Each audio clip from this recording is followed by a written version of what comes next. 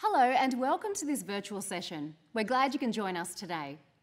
Before we get started, there's a few housekeeping items we'd like to go over with you now. Firstly, you can resize the webinar windows to cater to your viewing preferences. You can maximize, minimize and drag the windows to your preferred viewing size. If you look at the bottom middle of your screen, you can click on the widgets that you'll need to get the most out of this virtual experience.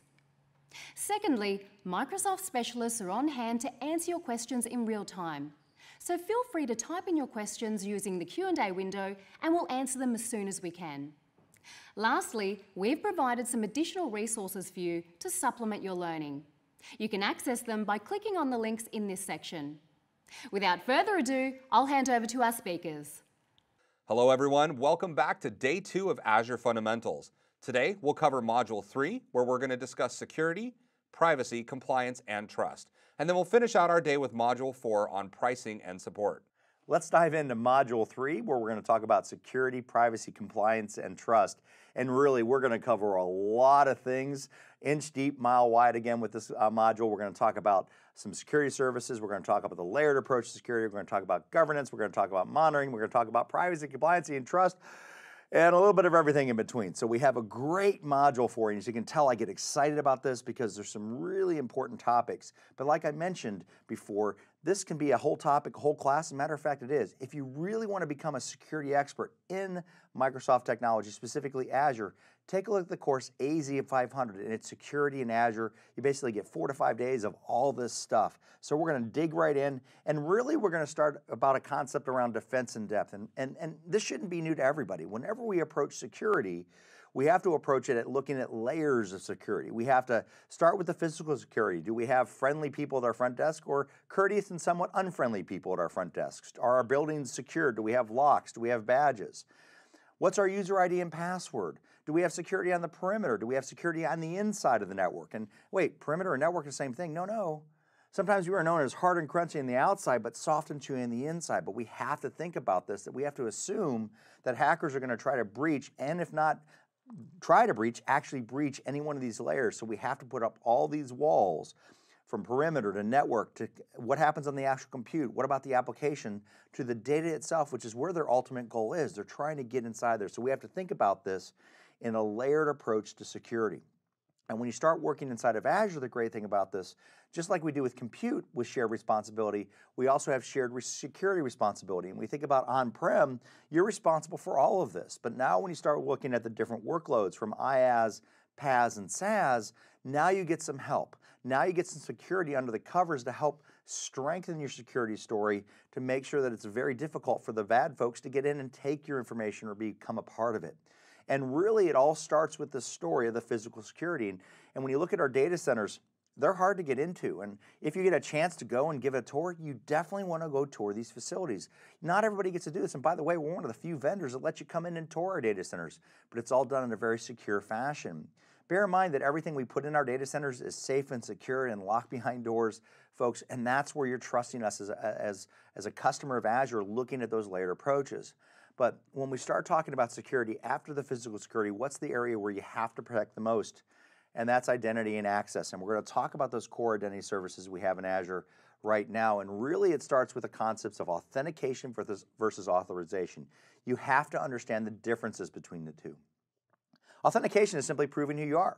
That's logging in with your user ID and password. It's establishing your identity. If you go to a professional sporting event, this is your ticket. Your ticket lets you get past the guard at the gate so you can get into the stadium. That's part of that, what that ticket does. The ticket does the other part, which is authorization. What seat can I sit at? Where can I buy my food? Am I in the club level? Do I get to go down close to the sidelines, or am I stuck in the nosebleed seats? When you think about this, you have authentication always happens first. You prove who you are, followed by authorization.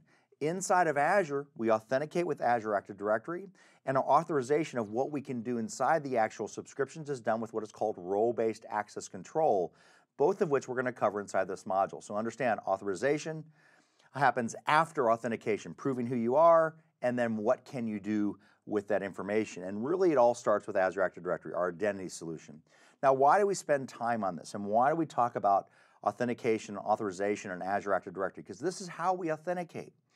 Your user IDs and where they're stored is important. And folks, if you don't believe me, a little bit of homework for you. There's an excellent book out there called The Cuckoo's Egg. It was written in the early 80s, and it talked about an identity solution. It was written by a gentleman named Cliff Stoll, and he found a hacker had compromised a mainframe computer, found a user ID and password, and was trying to use the Berkeley's network to break into ARPANET. The hacker was in Germany. So if you don't think identity matters here, especially in the security story, it's vitally important. And the great thing about Azure Active Directory, you have a centralized identity solution that really helps govern access to everything we do, from our authentication. We can set up single sign-on. We have application and device management.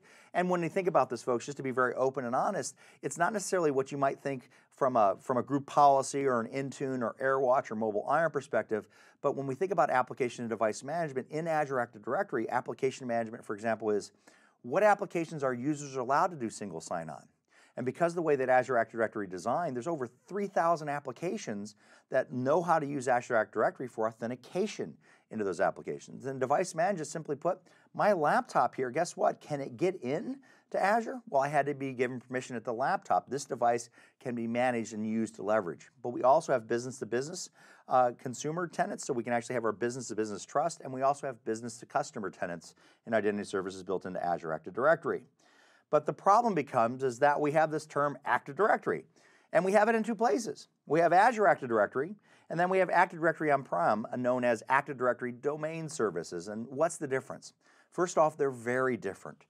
You can't think, well, hey, I have Active Directory on-prem, I know what Azure is. No, they're different to the point of how we talk to them. With Active Directory on-prem, we use LDAP, we use Kerberos for authentication. There's no federation services built in. We have a concept of organizational units and how we organize our users and groups.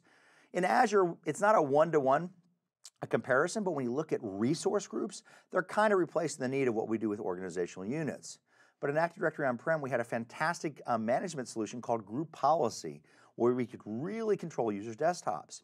We don't have that in Azure Active Directory. If you want to do group policy-like things, you can use Intune, which is our cloud-based solution for full device and application management inside of Azure. But what makes Azure Active Directory special? It's cloud-based. It speaks common protocols. We access it via HTTP or HTTPS. We use common APIs, so not only the applications that are in the cloud today can leverage it, but applications your developers write can leverage Azure Active Directory for authentication purposes. But we also use SAML, WS Federation, and OpenID for authentication, and OAuth for authorization. These are common industry protocols. Why is this important? Well, it leads us into our federation services. Azure Active Directory can speak to many, many applications in the world today. Some of the most common: Salesforce, Box, Dropbox, G Suite, Amazon Web Services. Now, I know what you're thinking. You're thinking, Matt, wait a second. Azure Active Directory can speak to Amazon Web Services? You betcha. As a matter of fact, you can use Azure Active Directory as your authentication mechanism if you have a dual cloud strategy, which a lot of our customers do. You can have one central managed identity with Azure Active Directory, and users can log in with that user ID and password and be allowed to use Amazon Web Services. We can have true single sign-on across all of these services. But at the end of the day, that's all Azure Active Directory is. It's a flat structure, users and groups, and that's all. It's extremely powerful, but all the other things are done by the other components inside of Azure. So when we look at Azure Active Directory, it is radically different than Active Directory on-prem. But when you look at the cloud world that we're in today, guess what, folks? It's perfect for what we're doing inside the world that we have today. More importantly, one of the things that Azure Active Directory comes with, folks, is multi-factor authentication. Not just Microsoft, but many of the security vendors in the world today have simply made one statement, and it might have shocked all of you. Your user ID and password is no longer enough. Why? It just takes time to crack any password. It just takes effort. So now what do we do? How do we set this up? Remember, authentication is proving who you are. All multi-factor authentication is proving who you are in multiple ways. And it's around three big tenets. Something you know, that's your user ID and password. Something you possess. This might be your phone, it might be an application on the phone, or it might be a text message. How many of you have forgotten a password of one of your common SaaS applications today? And you can't remember, and all of a sudden you get a text message with a little verification code that you put in the forgot password screen, and you get your password reset. We do this today. And then something you are. That's your biometrics, it's your face. Windows Hello is an example that does all three. Because on our laptops, we have Hello enabled, so I can just basically log in the morning with my face, and it logs me to the system. But to set that up, I had to first know my user ID and password. I had to set it up on this laptop, and then I can use my face to log on. So when we think about it, it's fantastic. However, folks, it does have a dark side. One thing about multi-factor authentication you have to realize, you're going to forget your actual password. And you're going to have problems with this. And when you have to reset, I don't know what it is. Fun story, I was blessed enough to go to Hong Kong a while back, a few months back, and I got to go deliver some training. And I had to print some things out on the printer at the Microsoft office. And I go to the printer, I'm all ready to print, have my badge, and it says, before you can print, you need to verify your identity. Can you log in with your user ID and password? I didn't know what my user ID and password was, so I had to go reset my password to log onto the printer so I could use my badge to print out the stuff for my course that I happen to be delivering. So understand, when you get into multi-factor authentication, you will most likely change your lose your passwords and may have to change it. But because you're using multi-factor authentication, a lot of organizations are lengthening their password histories. It doesn't matter anymore because we're not using that. We're using different mechanisms that verify your identity. And I thought it was something like 95% of password brute force attacks are thwarted because of multi-factor authentication. You have it in Azure Active Directory. It's available to you. And folks, if you're not turning it on, I'm just pleading. Turn it on inside your environment. It's going to help prevent those identity crises that you may have if somebody compromises your information. So our identity services, core, Azure Active Directory is what we do inside of here. So that's our first layer. What's our next layer? Network. How do we start securing the network? And everybody's familiar with this, right? How do we start talking about it? In Azure, we have network solutions. We have to look at layers. We have the perimeter layer. Why, you all had this. We had this today. You have firewalls. You have really big firewalls that sit out there. And if I had to guess, let me think, okay? You have port 443 open and maybe port 80. That's all you have open. But you have to start protecting it because you got to open up ports. That's how you do business. We got to let people in to get to our website so they can order our products and services. That's our perimeter. Now, how do we prevent things from happening inside there? So if I have 443 opened up, how do I protect it? Well, I throw a firewall there, and commonly known as a layer 7 firewall or a stateful firewall, or in our case, is a web application firewall. It's just on the very edge, and what it does, it scans the information. Just like it is when I go to the airport. What's the first thing that happens? I have to go to TSA, have my ticket, have my ID, I can get in. Everybody can go there. If they have a ticket, they're allowed to walk into that environment. Now what happens? If you've traveled lately in an airport, what happens after you get past the security person? You throw all your bags on a scanner, they get scanned, and you yourself walk through some kind of scanner. It's exactly what a firewall does, folks. That's all it does. It's just at the very edge. Yeah, you can come in port 80 and 443, but now we're going to verify who you are. Then we also have a special protection, distributed denial of service protection. And every customer gets this in Azure, and there's a basic feature that everybody gets. It's free. And we also have a standard feature which does a little more proactive remediation if things like happen. And all this is, a distributed denial of service attack, is a hacker just floods your internet with so much traffic. Guess what? Real traffic can't come in. Azure's been protecting it since really the beginning of Azure, preventing from these styles of attacks. We have the networking layer. Now, we're past the perimeter. What about inside our networks? If you think about your world that you live in today, in your data centers, how many of you actually were very secure on the inside? Or you just hoped the firewall would keep all the bad people at bay? Well, a lot of the really good social engineer hackers in the world today, they know how to walk around your firewall. In other words, they leveraged a really friendly receptionist and were able to walk by your perimeter layer. Now they just have to put a port scanner inside any one of your open jacks, and they're in the network layer. But can they do things? Well, inside of Azure, we use a concept, and I'm telling you what, folks, it is a huge concept. They're called NSGs, or Network Security Groups. They're a filterer. They're not a firewall. They don't inspect traffic. They're and some people would call it a stateless firewall, but just a filterer. It filters inbound and outbound traffic. It's very easy to set up. And basically, a network security group is, who are you and where are you trying to go? Either I'm going to let you go there or I'm going to deny you. And that's it. But that's on the inside of the network, and it's fine-grained filterer. And I'm going to show this to you as we take a look at some of these technologies, but now it makes it easier to secure the inside of our networks, all right? And that's the networking layer we have.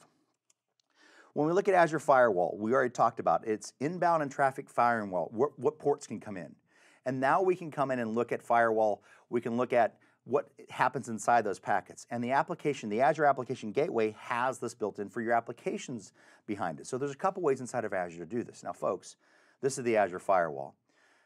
I want you to have a firewall on the perimeter of your environment. I don't really care which one you want, use. Use something. We have a lot of common vendors, Palo Alto, F5, just to name a few inside of our marketplace, folks. Use them. Have something on the perimeter of your network scanning that traffic. We have some great built-in services, but if you're familiar with some, just use one, all right? Then we have distributed denial of service. Everybody gets this basic service for free. I will tell you, for most customers, the basic free service is going to be perfect for you. If you add the standard service, it's transactional based and can be kind of costly, but it adds some mitigation. It helps protect all your other resources. And really, when we talk about cost and security breach, what's the cost if you get breached, right? What happens inside of your environments and how do you want to prevent that? Or what's the cost if your customers can't get to your website because it, for some reason, got by the basic service? I will tell you most customers are very, very happy with the basic service, but you might want to consider the standard service. Now, what about the inside? I've gotten past the perimeter. I'm valid traffic. I'm allowed port 83. Now, how do I move around inside of Azure? Firewall, DDoS, perimeter, external. Network security groups inside of Azure. So when you start working with your traffic, how do we dive in and use all of this? We have some default rules we'll take a look at in a few minutes. As a matter of fact, we're going to talk about that because the great thing about network security groups is that we don't have to necessarily use all kinds of fancy things. We can use application security groups as a part of our NSG story. And I'm going to show you the network security groups and where ASGs come in. But the great thing about application security groups, they allow us to group computers by names. In other words, I don't have to know their IP address. I don't have to know anything else about them. I just have to put them in a name, a group name that allows me to organize it and control flow of traffic. And when we see the network security group here in just a minute, you're going to see how application security groups can actually govern all of that. So let's take a look. Let me show you what network security groups can do and how we can set it up. So I'm going to hop in fairly quickly because I want to show you the power behind these things. So I'm going to hop into my environment. I'm going to go to my network security groups. I'm going to hop into my AZ Fun network security group. And I'm just going to go right to the inbound rules and I'm going to go right to add. Now I hop in here very quickly because this is where the power of the network security group lies. It's a fairly straightforward filter. And notice the first two options here. First one says source, any. Where are you coming from and what port are you coming from? Every network traffic has to have an origin port. But look at the any. It says any source, but look at the choices. I can choose an IP address range, so you have to know how to use site or addressing to control what subnets are going to be coming inside of that. I also have service tag. What's a service tag? Services. And notice the default one is internet. So this says if I have traffic that's come from outside of Azure, internet-based traffic in here, I can lump everybody into internet traffic. I don't have to worry about IP address ranges. I don't have to worry about any of that. But notice the service tags we have here because it's really, really big. We have virtual networks. This is virtual networks inside of Azure. So we have a rule specifically for our VNets inside of Azure. But as you scroll through this list, look at all the Azure services that are there, and they're all designed to help you filter traffic inside that list. And notice when I get down into storage, it's broken down into regions. So if I only know a certain region can come into this area, guess what? Lock it down. Why say any when they come inside of it? Lock down to those very specific resources that we have inside of Azure. It helps you control traffic because guess what? If I choose Storage Central India, which happened to be the one I landed on, guess what? If I don't come from Storage Central India, I don't get in. It's blocked, right? I have to be on that list. So let me go back. We're going to have some fun with this. So I'm going to say any. I'm going to leave the port range at wide open, although generally speaking, if you know where the port's coming from that's supposed to get in here, lock it down again. Destination. Where are you trying to go? Who are you and where are you trying to go? The destination, any, IP address range. Are you trying to go to a specific network? Because a network security group can sit in front of multiple virtual networks. Or I can do application security group. So I can have that group of computers. And they work like this. I maybe have all of my web servers grouped in a thing called web server. I'd say internet traffic can talk to web servers.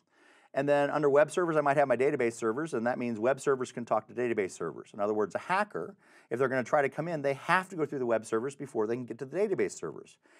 Everything else is just blocked. So for us, just to have fun, I'm going to say any. And what port do you want to go to? I'm going to say 3389 is my port. I can use any protocol here. I'm going to use TCP. And this one I'm going to deny, and I just want you to make note of the priority rule, which is currently 310 that we have inside of it. And the port, I'm just going to say RDP2, and I'm going to go ahead and click on Add. And I want you to take a look at what we have here once this rule is created so we can see it. It'll come up here in just a moment. And then we'll talk about how this works inside of Azure. So let me just refresh this so I see it. Now, Garrett, I'm going to ask you a question. Notice that I have two rules here. I have one over 3389, TCP any, allows, and one that denies. And best guess here, what do you think? Are we going to let traffic in, yes or no? Yeah, I'm going to say we're definitely going to let traffic in because of priority of the rule. Yeah, exactly right. Perfect. High five. Good answer. All right. Folks, understand this. Most of the times when you think about security, you think deny always wins. Not in the case of network security. What did I tell you it was? It was a simple filterer. And here's how it works. When a packet comes across the network security group, it says, who are you? Where are you trying to go? And it looks at the rule. And the minute it gets an answer to that question, it takes its action. So in this case, look at the priority rule. It's 300. The allow is before the deny. Now, if I were to simply do this experiment with it and flip these rules, and say instead of 310, I'm just going to make it just one little itty-bitty number ahead of it, make it 299 and save it. Now I flip the rules. Now denies before allow, and you're exactly right. That priority number matters inside of here. Now that priority is not going to let that traffic in because it hits the deny rule first. And so when you start working with network security groups, it's really important that you understand how these are set up so you can start controlling your network traffic inside. So how do you become hard and crunchy on the inside of your network? My friends, network security group is the answer. And this is just a quick example. You can have rules, priorities from rule priority 100 to priority 4096. So how many rules can you have? A whole bunch of rules inside of here to really govern traffic, to be very, very specific about how this traffic flows inside the environments. Now, one thing I want to show you, and it's a little bit extra, I don't know if it's on the exam, but quite frankly, this is about skilling and teaching you. When you start working with network security groups, my friends, oh crud, how do I get around? How do I work with this? We actually have an amazing tool inside of Azure called the Network Watcher. So let me show you this tool. And if I go into Network Watcher, it's a troubleshooting diagnostic tool. Now, it does a couple really cool things that I want to show you. One is effective security rules. And I'm not going to show you that because in my demo, I don't really have a lot. I would just repeat what you've already seen. But when you start working with a lot of network security groups and you have a lot of flow of traffic between virtual networks, well, what is the rule? I have these rules here, I don't know what's going on. You can run the effective security rules and it's going to tell you what's going to happen. Now, let me show you three of my favorite things in this tool, and I just want to give you a quick overview. My first one is topology. Now, Garrett, I don't know about you. I've been asked to do network topology diagrams before. Isn't that a fun way to spend your day, isn't it? It's the most fun. Okay, so what I'm going to say, the sarcasm comes out, right? Sorry. The cool thing about this is that when you have these things, we can do it in Azure very quickly. Now, I'm not going to tell anybody what I'm about ready to show you. And folks, I'm not going to tell any of your bosses either, but watch what happens. So I'm going to say my Windows group, I'm just going to select my AZ Fun group. And notice what happens here in a second. It automatically diagrams my virtual networks that are in that group. And by the way, all those icons are live links. So now I've just diagrammed. You can download it, throw your PowerPoint. I'll tell your bosses, it took you all day to do that. Okay? So it's there, but it's easy to do. So we have that built into Azure. Learn how to use topology. See what's out there. Now we have two other tools. When we're on-prem and when we've been troubleshooting, what's the most common tool? We use ping. Hey, can I get there? I just want to send a simple packet, get a response. Inside of Azure, we have its equivalent. It's called IP Flow Verify. So when you start working with network security groups, you have to start to understand how you troubleshoot it. So IP Flow Verify is a way I can essentially do it a ping at the Azure level. So I don't have to worry about diving into the virtual machines, what's the password. Hey, can I get from point A to point B when I have VMs involved? And the other one we have is called Nextop. This is the equivalent of traceroute that we have inside of Azure as well. So folks, I don't know if this is on AZ900. I do know it's on every other exam after that. But from a standpoint, when you start working with network security groups, you have to know how to troubleshoot them. Network Watcher is one of those tools. And it does a whole lot else. I just show you some of my favorite things that are going to really help you get through that. So understand we have some great tools to secure a network, and we have some great tools to help you troubleshoot that flow. Can I get from point A to B? Did I effective rule? Did it deny me somewhere and I have to go look at it? And when you look at those network security groups, and this is where Garrett figured it out, when I looked at the network security group, if you notice the default rules, the very last rule that is created, and by the way, you can't get rid of the default rules, the very last rule is any, deny. So it basically says, if you come up to the network security group and it doesn't know who you are, it doesn't know where you're trying to go, it hits that last rule, deny. I don't know who you are, see the last rule. But I really want to get in, see the last rule. But please, see the last rule. You're not on the list, you don't get in, all right? And that's why we have those rules there and in place. And pretty much everything that you make in our network security group is an exception to that very last rule, which is deny. I'm just going to allow traffic to come in, or I'm going to deny and create some filters or some uniqueness that are here. I spent a little bit of time, folks. It is one of the biggest concepts we can do inside of Azure, is that's the network security groups. So let's go ahead and switch back in and talk about some of the other great security stuff. I could spend all day in network security groups, but we got some stuff to talk about. Let's talk about some of the other tools and features we have built into Azure. First off, we have Security Center. Congratulations, everybody's Security Center at a basic level that's going to help do some analysis. It's a monitoring service that really looks at not only your Azure resources, but your also on-prem resources, and it provides recommendations based on how you configure this. In other words, a lot of people say, well, how would Microsoft secure us? The Security Center is our answer to that. It helps monitor that environment across both our clouds, our on-prem to see what's going on, and it'll apply your policies as you're provisioning them.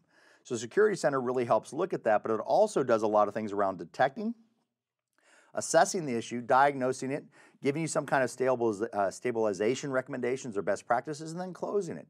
They're incident response tools, so how we can find out what's going on in our environment, we can use Security Center to do that. We also have a thing called Key Vault. Now, Garrett, be honest with you. Have you ever forgotten your user ID and password? I've forgotten it many times. Yes, absolutely. Sometimes we forget user ID and passwords. Now, have you ever forgotten your BitLocker key? I don't typically remember my BitLocker key. Yeah. Yes, that's correct. Yeah, we don't know that, No. or it's stored in ours. It's stored in part of our Active Directory, although it's changed now. But folks, if you ever call Microsoft and, hey, I forgot my user ID and password, we generally will help you with that. We'll reset you. We can do a password reset for you.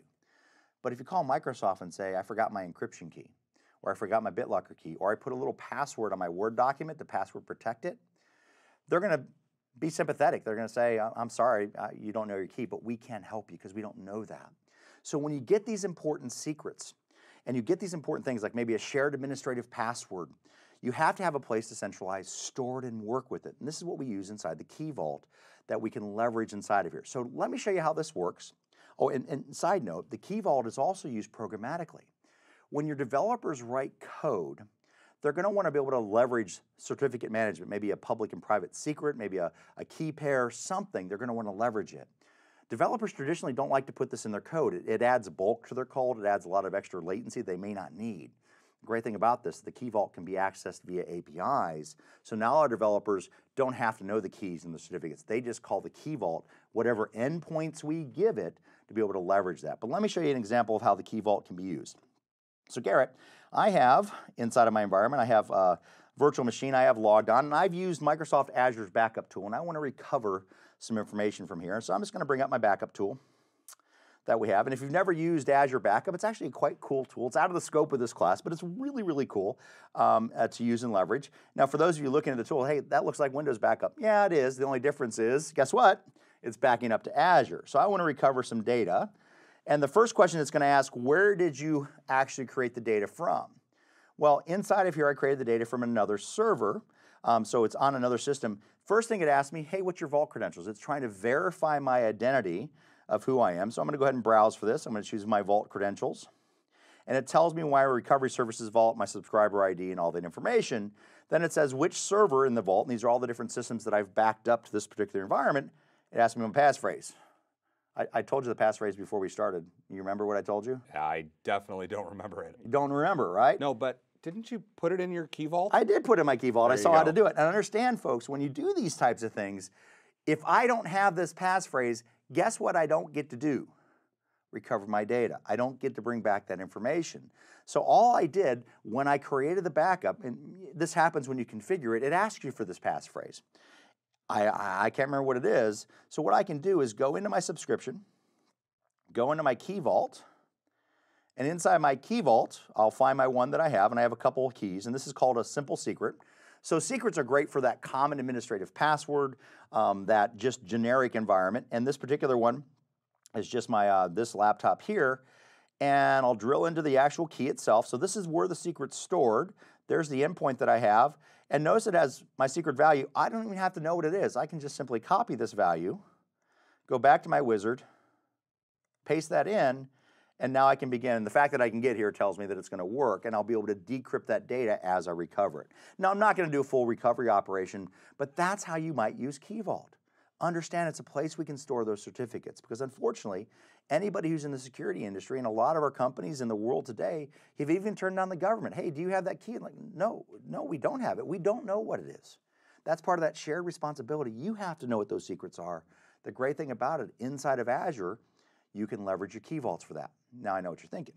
Matt, wait a second. What if I forget my global administrative user ID and password for Azure, where my Key Vault key is, and I can't get to it?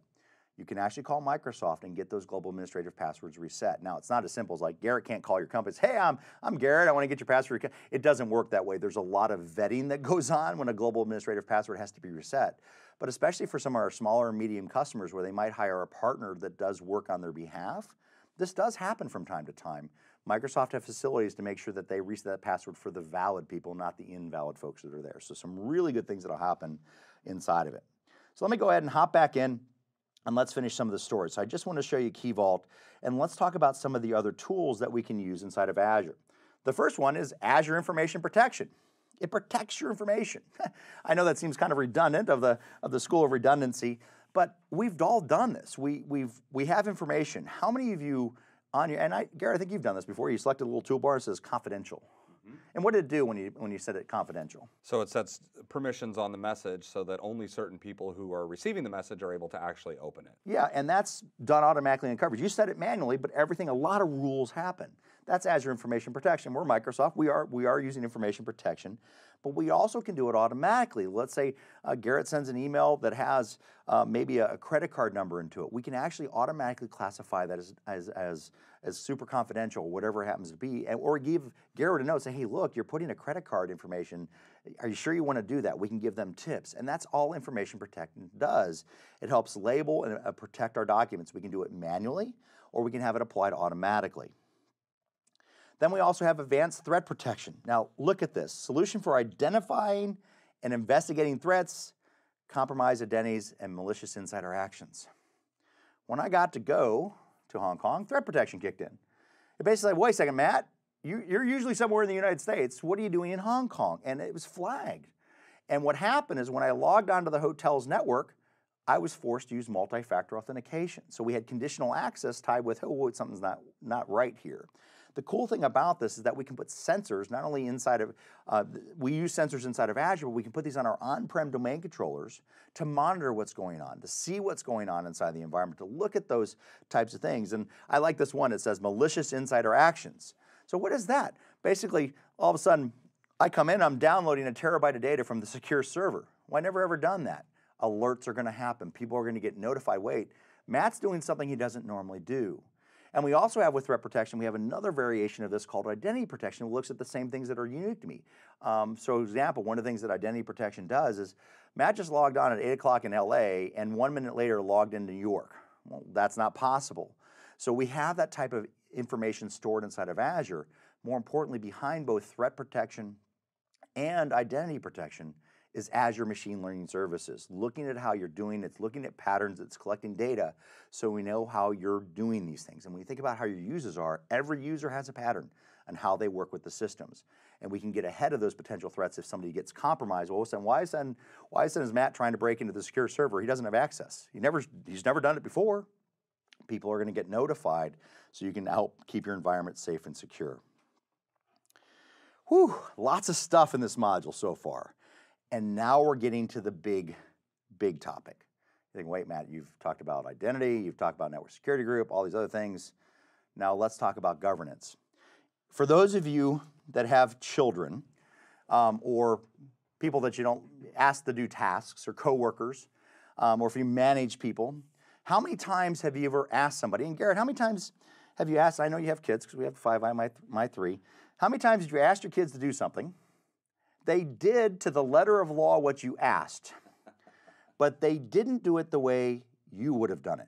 I would say that happens on a regular basis. They did it, and you can't get mad at them because they got it done. Yeah, they found a loophole somewhere in what you said to do. They, they said, hey, empty the trash on a day that ends in Y, and they waited and they found a day that ends in Y and did all these things. Well, inside of Azure, how do we control how folks do things inside of our environments? It's all around governance, and we have several things we're going to talk about inside of here.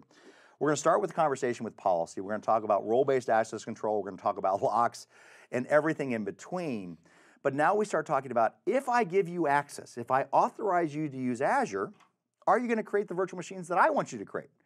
We've gone through as IT and verified who they are, and we know which regions we want to use. How do I make sure you use the regions? Like, hey, you can only use Central, but you can't use South Africa.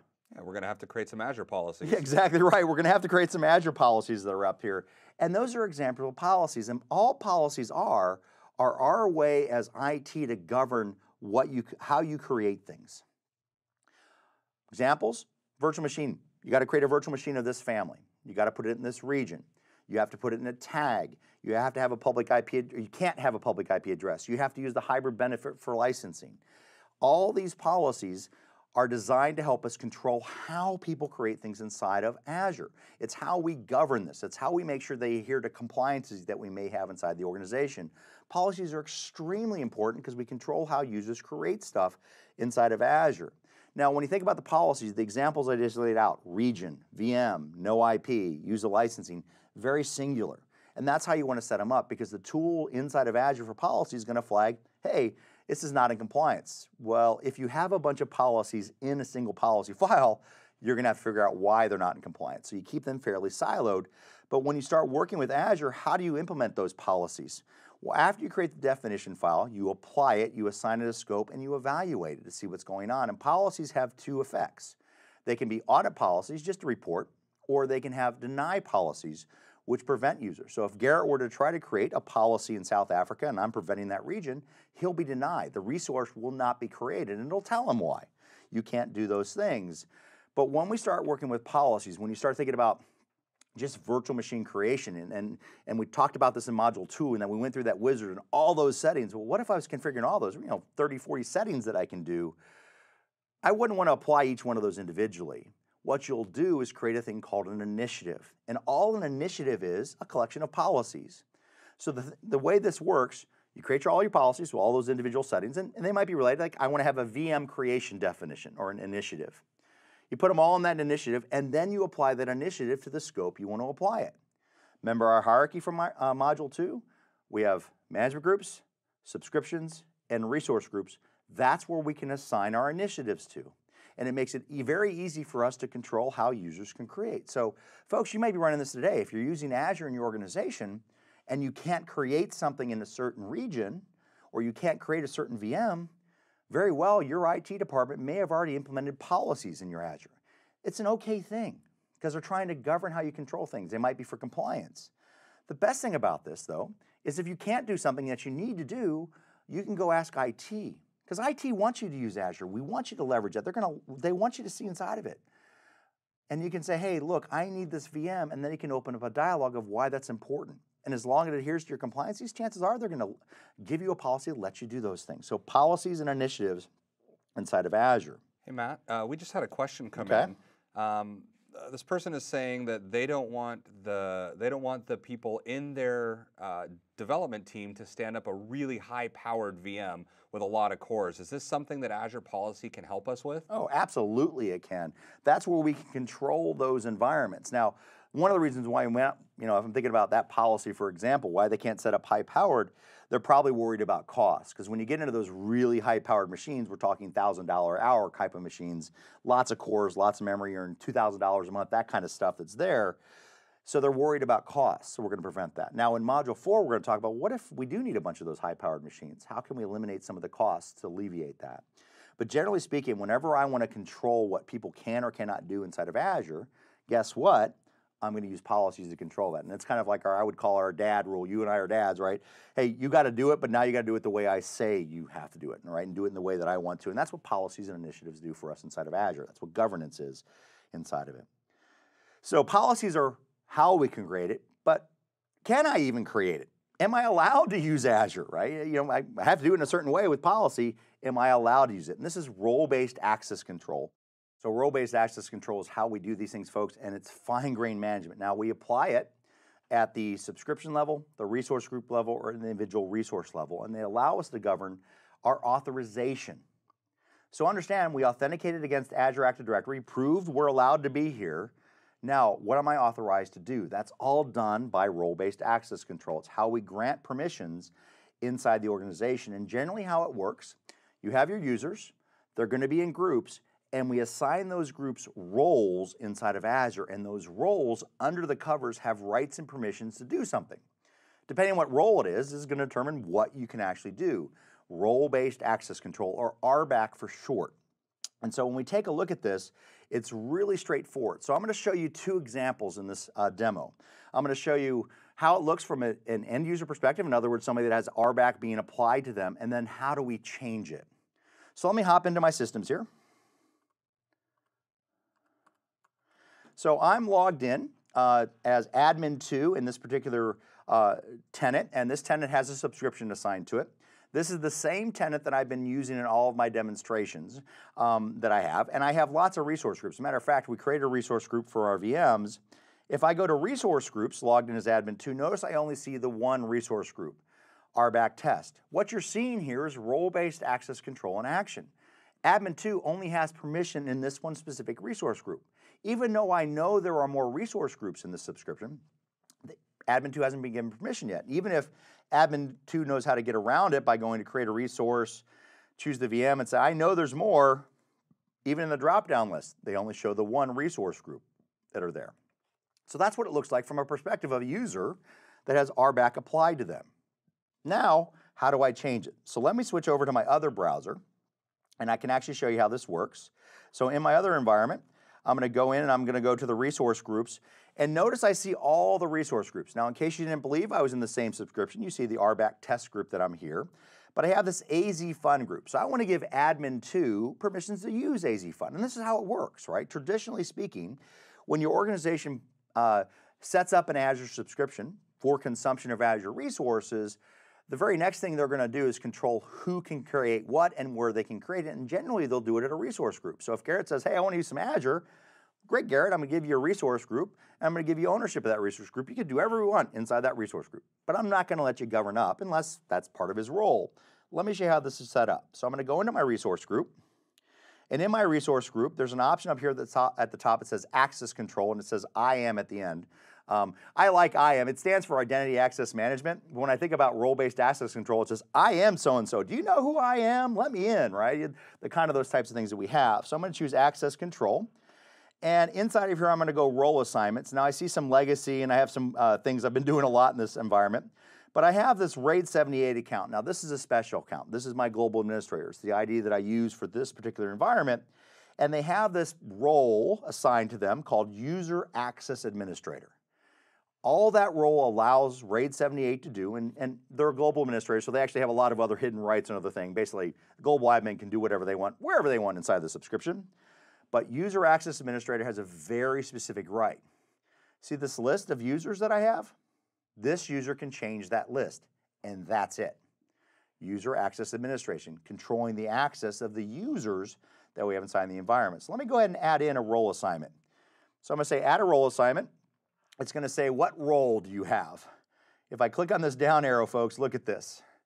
Now, aside from the top 3, owner, contributor, and reader, they're all in alphabetical order. And if you scroll through this list, like I get down to, here's one that says backup reader, backup operator. This is very specific. It's giving me access to the backup service to be able to read, I think in this case, the backup policies, just to be able to look at that information. Well, if I don't have anything backup related in this resource group, guess what this user can do? Effectively nothing. Even though they have the rights, it's for that particular service. The reason I point out these other roles is because sometimes when we think about role-based access control, we get siloed in thinking of just users and groups. But in reality, remember, we have Azure services running around Azure trying to access and use things. And we can really, once again, just like with network security groups, lock down the different types of roles that we want to use and leverage inside of Azure. But the three big roles at the top, and you see owner, you see reader, you see contributor, you see all that stuff that's here. So it really starts with these three roles at the top: owner, contributor, and reader. The owner of the resource can do anything inside. In this specific case, it'll be anything inside of the AZ Fund resource group. That's my scope. They can do whatever they want. They can control the resources. They can even modify the access control list here on the screen. They can even control locks. They have full ownership over that. Then we have contributor. Contributor can do anything inside the resource group. They can add any resources, delete resources. They can do whatever they want as long as they have permissions on those resources inside that group. They do whatever they want. However, the contributor cannot change this list of access. Only the owner or the user access administrator can change the access list that we have here. And then we have reader. Pretty obvious what that one is. Reader is, they just look at the resources. That's all they can see what's going on inside of it. So I'm going to make my user owner. Now notice it says assign users using groups. Remember I told you that there might be other resources. We actually have system managed identities. We have different Azure services. We have the ability to really control how our users and our resources leverage the different resources in the resource groups or wherever we scope them to be. I'm going to leave on my user. I'm just going to go ahead and put an admin2, which will give me my user, and I'm going to go ahead and save that. And it'll take a second here, but now I have given admin2 ownership of that resource group, which means now admin2, as I try to stall Garrett here and make sure and lengthen this out so it'll hopefully take place, because it doesn't always take place right away, but admin2 will be given rights and roles to that user, that resource group. So if everything goes right, when I hop over there, I might have to do a quick refresh. AZ Fund resource group should just show up for that user to use and leverage. So the great thing about this is that role-based access control, when you set it up, it takes place immediately. You generally don't have to log off and log back in to make it work. And I may have to, just as a refresh on the screens that are here. Notice as I'm keeping to stalling here, I'm trying to make sure this works. So let me go ahead and switch over to my second browsing window here, and let me see if by chance AZ Fund has shown up. So I'm going to go ahead and switch over to that now. And let me go into my private group. All right, which I was in the Create Virtual Machine. So let's go to Resource Groups now. And look, it worked. My stall tactics work. There we go. A demo is live. Logged in as admin2. You see role-based access control. Now I have full ownership of that group. And that's how role-based access control works at a very high level. Remember, you take a user or group, you assign it a role, you find a scope. Remember, subscription, resource group, or resource. And then you assign it a role. And under the covers, that role has rights and permissions. You can make your own roles if you want to. You can customize all of this. You have to do a little bit of work to make it happen, but it's actually pretty straightforward once you start working with those roles. So RBAC is a great way we control the authorization. So we authenticate against Active Directory. We use policy to say this is how you have to create things, and then we use RBAC to say, can you create things? This is how it all starts to work together in a governance story. So let's go ahead and switch back. We got some even more security stuff to talk about. We got one of my favorite topics coming up right now, and that's resource locks. Oh, I love me some resource locks, because we talked about in Module 2, what happens when you delete a resource group? What happens to all the resources? They're deleted. They're gone forever. They're deleted. They're gone forever. We don't back them up, so hope you have a backup. But we can put in place a free thing. By the way, resource locks don't cost you anything. There's no latency involved with them, but they do simple things. And we have two types of locks. I didn't name these locks. We have a read lock, we have a delete lock. We have a new lock coming into our subscriptions as well as an update lock, but I'm going to focus on the two delete and read locks that we have inside of there. And let me take a look, and to show you this, I just want to hop in because it's the best way to see how this works. Now remember, I'm logged in as my global administrator, so let me hop into my subscription as my global administrator. And let me go into my resource groups. And typically what we do at the end of our classes that we teach, we're going to reach into this resource group and delete it. Now I'm the global administrator. RAID 78 is the global administrator. Folks, you just have to trust me, it's a global administrator. And I'm going to delete the resource group. So I'm going to go up here and say delete the resource group. And I'm a global administrator, so I don't actually type anything. I just copy and paste things. I hear the laughter coming from afar. And I'm going to go ahead and paste that in. By the way, if you delete resource groups via script, you can put a no wait and a force script so you don't get this extra confirmation. Be very careful with that, right? The confirmations are there to help protect us from, well, quite frankly, us. So I'm going to go ahead and try to delete this resource group. And notice it failed because it has been locked. Now, does this mean I can't delete this resource group? No, it simply means I can't delete this resource group while the lock is in place. As the owner of that resource or the global administrator, I can remove the lock and then I can reach in and delete the group, but you have to remove the lock first. It's something you have to explicitly add and something you have to explicitly remove inside the environments. Now, where did I set this up? I set this up inside my locks. So if I go to locks, you'll see the lock for that resource group. There's the can't delete, which is the delete lock, but I also have this one for read only. But notice the scope. I put it on FunVM2 is where I put the scope, but it's read only. Now, the read-only lock is another special type of lock we have, and it's actually very specific. It's actually even more restrictive. It does everything the delete lock does, but it also marks the resources as read-only. And this is where I want to be very clear. It marks them read-only from an Azure perspective. In other words, I put this on a VM that's currently running. And let me show you what this does. So let me hop into that VM, and this has a read-only lock inside of it, and I'm just going to try to stop it. It's currently running. So I'm just going to go ahead and stop that VM. It's going to say, are you sure? Yep. And it's not going to let me stop it. Why? I'm changing its Azure property. So anything inside of here is read-only. Means I can't start or stop that VM. But what it doesn't mean, I can't change things inside the VM. That doesn't mean that. So it means what I can do? I can't do anything inside of Azure. I can't resize it. I can't stop it. I can't start it. I can't change anything about the properties of this VM. But I can still reach into the VM and change properties inside of it. So I can modify configuration files, add documents, I can work with things. And so when you use the read-only locks, be very careful with them. They're very restrictive because they deny changing of properties. Now, when you think about this, why might I use a read-only lock in conjunction of an environment? I use a VM just to show you a quick example, but chances are in your resource group, and by the way, when you apply a lock at a resource group, it automatically applies to all the resources below it. Well, why would I put a read-only lock? Well, maybe you have a public IP address there, or you have a configuration that you don't want to change. Mark those as read-only. Let people look at them, but don't let anybody change it because that could impact your entire application. So these locks are greatly important. Understand how they work, especially for your exam. And you're going to see these once again pretty much on every exam from here on out, even on the architecture exams. Resource locks are incredibly important to help protect our resources. Now, folks, when we start thinking about this, when we start thinking about how this works, why I can't do something inside of Azure, we talked about security from a layered approach. You also have to think about troubleshooting from a layered approach. If I can't change a resource, what could it be? Now, your brain's heavy on locks right now because we just got done talking about it. Well, if you can't change a resource, oh, I have a read-only lock. Well, that's not the only way. Is there RBAC control? Do I have permission to change it? Have I been authorized to change it? Oh, yeah, maybe. And then the other one is, do you have network access to that resource you're trying to change? Is there an NSG? So you have to start thinking about security in a layered approach, not only how you approach it, but also how you troubleshoot it. It's the age-old adage, check the least common denominator, find what's going on. How many of you are, and I don't know if you ever did this, Garrett, I know I did it. How many ever messed with somebody's system and you wiggled the RJ45 cable just outside of the network? So it wasn't making that connection. They drove them nuts because they can figure out what's going on. Or you did it to somebody's mouse. You wiggled out the USB just so it looked like it was going there. They can't move their mouse or change the battery. Take the ball out of the bottom. Take the ball out of the bottom, exactly right. Understand their layered approaches here. So when we start approaching security and all the stuff that we're giving you, that once again, just kind of giving you an inch deep and a mile wide, the security stuff, start to understand we have to start thinking about troubleshooting and how do we move around. That's why I show you Network Watcher. That's why I show you where to find all this stuff in the portal. So let me switch back. Got a few more things to cover off in this module inside of Azure. Blueprints. Blueprints are actually pretty cool as well.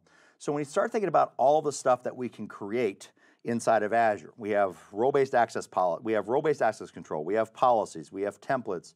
When I give somebody a subscription, how do I give them something that's kind of pre-canned, like the Betty Crocker Easy Bake Oven? Here you go, boom, there's your cookies, right? How can I do that? Blueprints are my way I can do that. It allows me to combine templates, policies, my DevOps stuff, and put it into one basic big giant blueprint. And I can give you a subscription with already resources deployed, and that's what blueprints do at a real high level.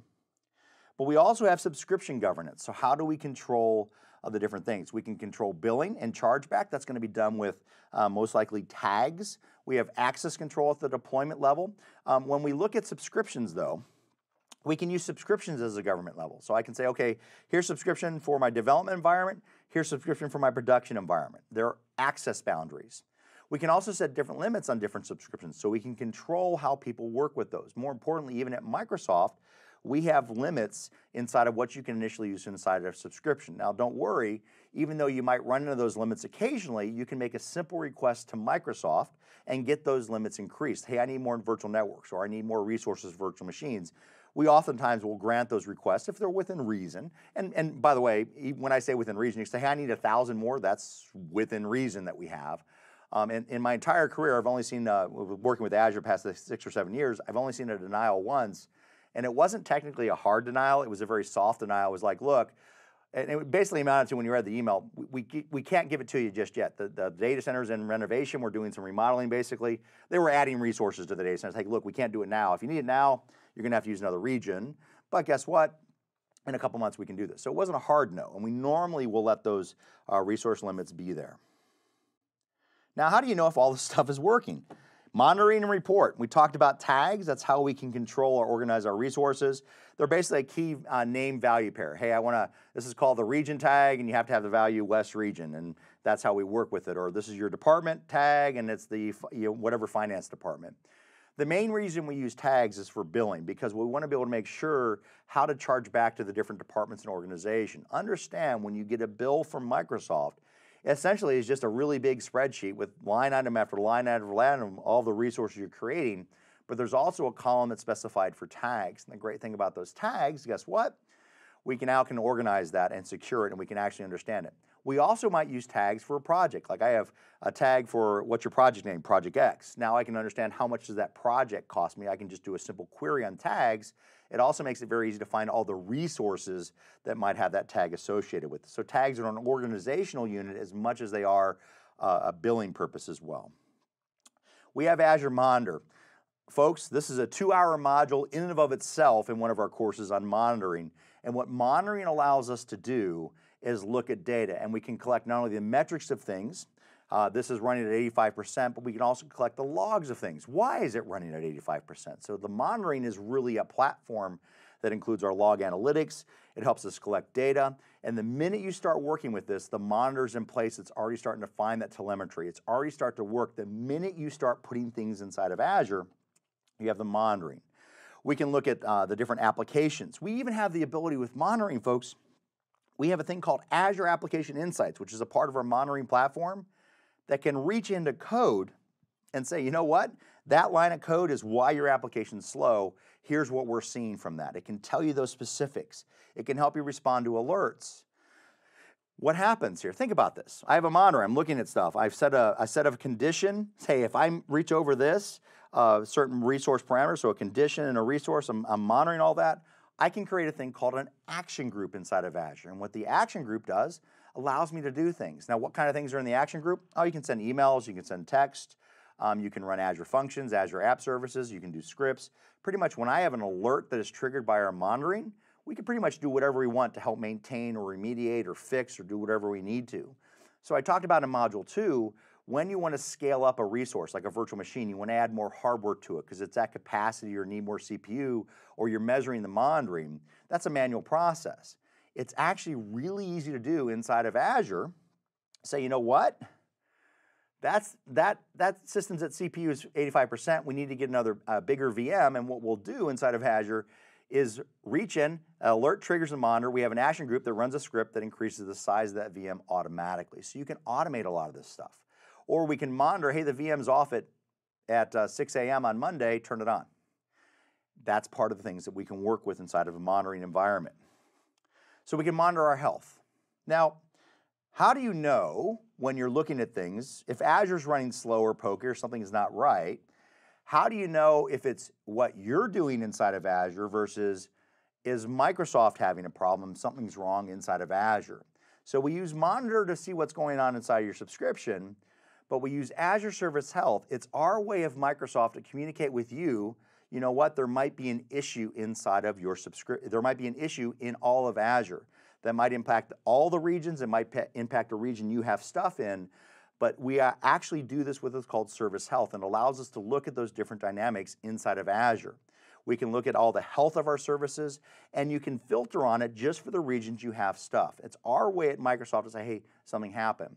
And when there are service health issues inside of Azure, We'll not only tell you the status of the issue, is it currently being actively worked, has it been resolved, has it been remediated, we'll also share with you, as long as we don't violate any compliances in this process, the root cause analysis. So one of the things that we had happened, we had a 19-hour outage, by the way, a really bad outage a little while back in one of our South Central data center. And when you led the root cause analysis, it pretty much led with, the facility is hit by multiple lightning strikes. And everybody thinks I'm disclosing some kind of Microsoft secret. No, it was in the public root cause analysis document that every Azure customers can look at. And even folks, even if you're not a customer, you have to go and figure that out in the news wires that are out there. But we publish this stuff. We want to be open and transparent with you about how we actually use our Azure environments inside of here. So Service Health. We also have Azure Advisor. Now, Azure Advisor is free. It's a free tool that runs across your environments and say, hey, based on what I see, you may want to do something. This is Microsoft, what I like to call Microsoft's best recommendations tool. In other words, customers ask us all the time, how would Microsoft do this? Advisor is a free tool that will help you do all this. It's going to identify things inside of Azure. It's saying, hey, you can do this a little bit better, you can do this a little bit better, you can improve the resources here. Azure Advisor is going to help you do things according to what Microsoft considers best practices. My advice to you when you look at Advisor, take a look at the advice it gives you, but take that advice with a grain of salt. Make sure that whatever actions it is asking you to do, it doesn't violate any internal compliances. And so you actually can work with that information. And it's a down-the-middle tool. I have had customers say, hey, this is Microsoft's upsell tool. It's always trying to get me to do other things and best practices. And we are going to say, hey, look, you have a single VM. Have you thought about having an availability set, which means you have to spin up another VM, which means it's going to cost you more money, but we're going to give you that recommendation. It's up to you whether you want to take it. But the tool will also go the other way. Say, you know what, that VM you're running is only at 25% utilization. Have you considered using a smaller VM that costs you less and will help you save money? So Advisor is a free tool to allow us to do those types of things very easily inside of Azure. The last topic, privacy, compliance, and data protection standards. So we have a lot of stuff here. But really, everything centers around, and say it with me, Garrett, Trust Center. Trust Center. Trust Center. Trust Center. All right, Trust Center. So whenever a customer asks us, hey, what Microsoft compliances do you have? What's your privacy statement? What are your standards around data protection? How does Microsoft as a business? We want to be your trusted IT provider. We want to have you trust in our cloud. Whenever you have this, you can just simply pull up Bing and do Azure Trust Center, and it's a website, and I'm going to show it to you here in a moment, where all this information is stored. It's all our compliancy terms and requirements. We share with these. You can even download the audit reports for most of these compliancies to find out how our cloud is verified. And by the way, we don't verify these ourselves. These are all third-party organizations that come in and vet us. Just like you have to get vetted when you have compliancy, we have to adhere to the same standards you do inside of it. And we have HIPAA compliance. We have GDPRs built into our DNA. It's been that way as well. And if you ever get a chance, if you go to any one of our conferences, our customer conferences that we have, if you get a chance and if compliancy and trust is important to you, all I have to say is if you see Brad Smith speaking anywhere, and he's our chief legal officer, I just call him the head legal dude, but he's our big lawyer in the sky at Microsoft.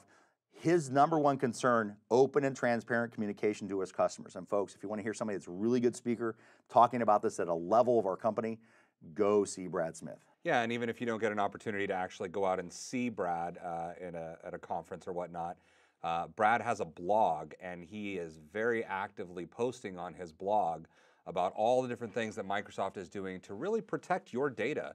Because when Microsoft thinks about data, the data is yours. You're entrusting us to store the data for you, but that's not our data. That belongs to you, and we will go to bat for you to help protect that data. And Brad loves to post about that, so I highly recommend checking out his blog. Yeah, he's an amazing resource that we have. He lives and breathes this every day.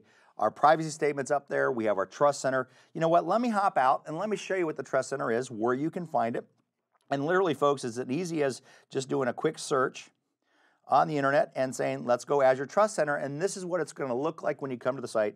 And we change this frequently, so depending on when you actually do the search, it may have a different splash screen or what's on, but you can see the investments that we're making in R&D.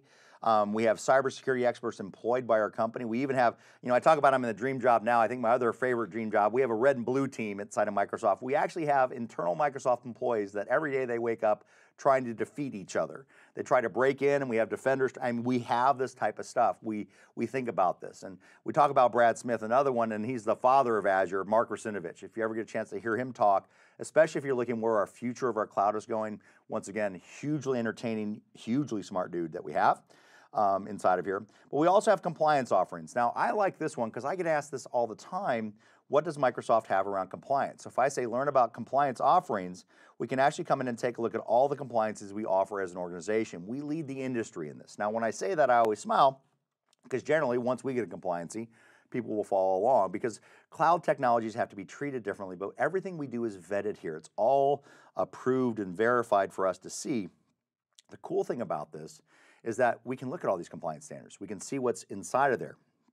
The other word of note here is if a new compliancy comes out, Microsoft may or may not have that compliancy on our roadmap, but it takes time to get these compliances. It might take months. If a new compliancy comes out, don't expect Microsoft or really any cloud provider, oh, the new compliance came out yesterday, we're going to have it tomorrow. No, that's not how it works inside of here. Let's go ahead and take a look at one, the International Traffic in Arms Regulation, or ITAR. And if I look at it, it gives you an overview of what the compliancy is, talks about how Microsoft's looking at it, and it tells you what in-scope services we have. This is very, very important. Just because we say Azure has ITAR does not mean all of Azure has ITAR. And specifically in this one, it says Azure Government. That means only the customers in our Azure Government environment can use this. It's only, and by the way, it's really the only ones it applies to. But if I open this up, it's going to come up with a document saying, hey, an overview of Microsoft compliancy, and it has a document for you to look at. I'm going to go ahead and just agree to that to download this.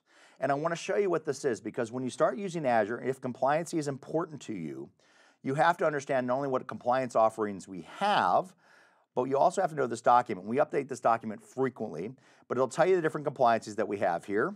And as I scroll this, here's ITAR. So I just click on ITAR, and it tells me what it is and gives me what services scopes. And it says, see Azure Services and FedRAMP and DoD SRG audit scope. These are all a part of it. Now, where's all that information? Now, I'm going to scroll all the way down to the bottom of this document. Dun, dun, dun, dun, dun, dun, dun, dun, dun, go all the way bottom, and look at the table we have. So just because we say we have a compliance for Azure Government doesn't mean all the services inside of Azure have that as well. Now, you'll notice there's a lot of checks, which means generally we do try to certify everything, but sometimes a service doesn't meet those standards or it's not going to be using those standards. Understand what compliance is important to you. You have to understand these compliance offerings and what we can do. So even before you start to design a solution, if you have a certain governmental compliance you have to adhere to, do a quick research. Check this document to make sure the stuff you're going to use falls in compliance. Now, we also have another tool called the Compliance Manager. It's one of the few demos we can't do with our subscriptions that we have here, but it'll actually run across your Azure environment and tell you what compliances you're hearing. Hey, I'm looking for this compliance. Do I meet that? It's going to basically do that fact check, pull out this table and check all of that information for you. So we have ways to look at the compliance offerings inside of Azure. Now, the one thing I want to show you, because I mentioned it, let me hop back into my system and let me just show you Advisor real quick. I just want to show you what's there. So I'm just going to do a quick search on Advisor. I know it's the top result. And Advisor comes across and looks at recommendations. And notice I have a recommendation for high availability. I have a recommendation for operational excellence, and it's still checking for performance, security, and cost. We'll see if it comes up with anything here in a second.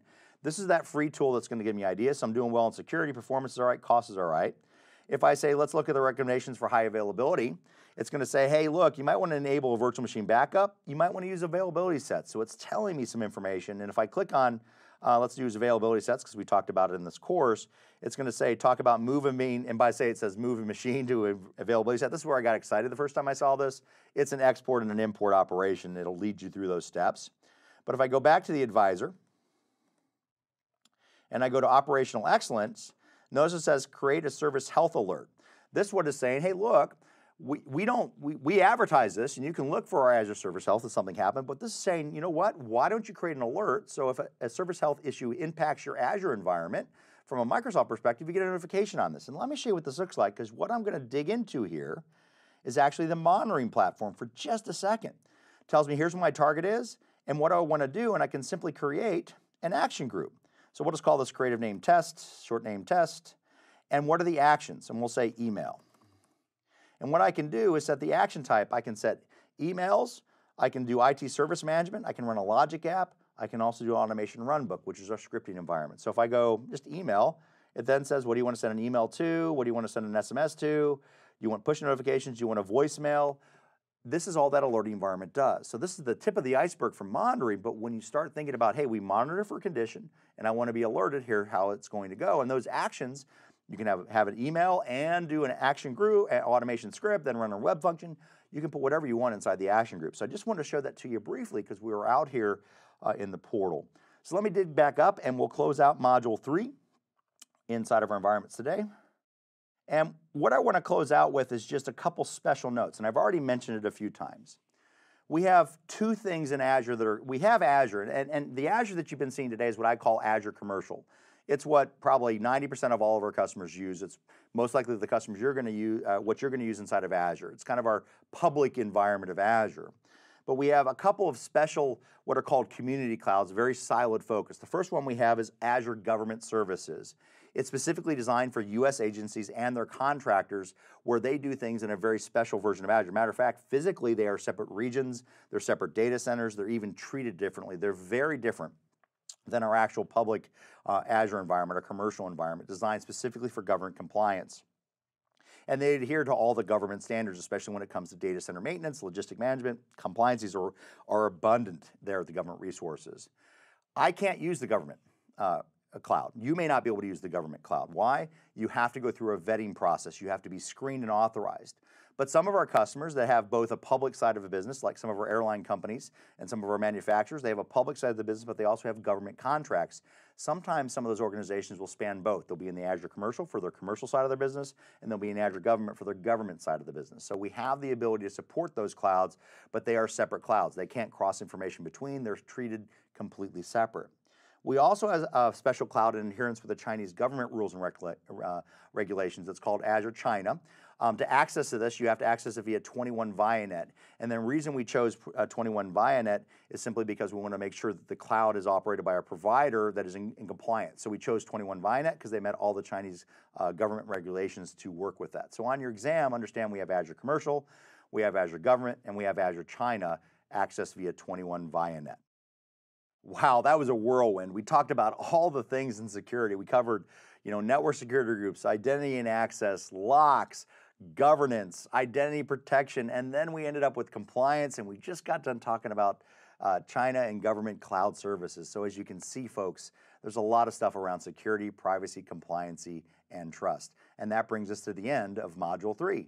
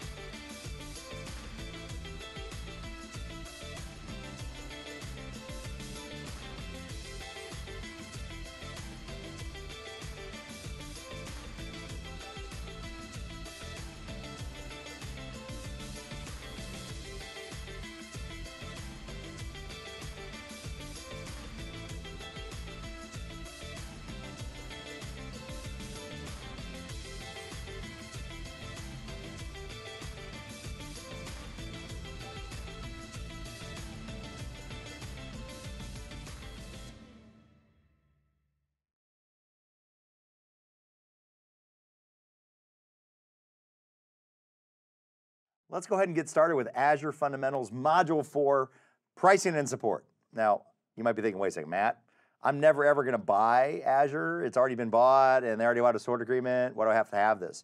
Folks, I will be honest with you that a lot of things in this module you may not have to use, but I am going to show you some resources, the calculator, the free services, things that you might use in your day-to-day job. Especially if you build projects in Azure, you're going to have to know how to estimate it.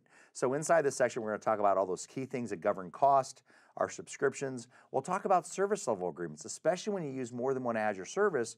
You have to understand how to create what is called a composite SLA, so you know what the support is that Microsoft's going to give you for that solution that uses multiple services. So let's take a look and hop right in and start with the first one, subscriptions. That's where you get your stuff done.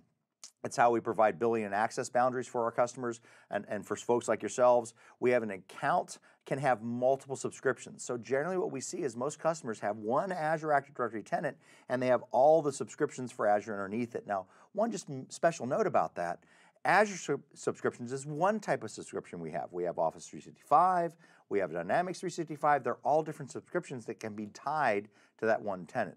Oftentimes with most customers, we have one user ID tied to multiple subscriptions. We organize those subscriptions with a concept called management groups, and you go up to 6 levels of depth in management groups, but they allow us to control the flow of our policies and some of our security. So when we looked at Azure Policy in Module 3, we got to see how we can work with those different things, and we can inherit conditions. It's how we organize when we have multiple subscriptions, because most customers that we work with have lots of subscriptions. A lot of our enterprise customers have hundreds of subscriptions. Well, how do we manage from a cost perspective, a policy perspective? We use management groups because it's one of the scopes that we can apply those policies at. When we look at our subscription offers, what types of things do we have? Well, we have a free subscription, believe it or not, and I'll show you how to access that in just a moment.